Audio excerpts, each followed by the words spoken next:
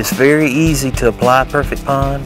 All you need to do is, for the small ponds, is to tear the bag open, take you a scoop, and walk out around the pond bank and evenly disperse the correct amount of fertilizer, which is 10 pounds on the initial application in the early spring when your water temperatures are in the low to mid 60s, and 5 pounds thereafter every 4 weeks.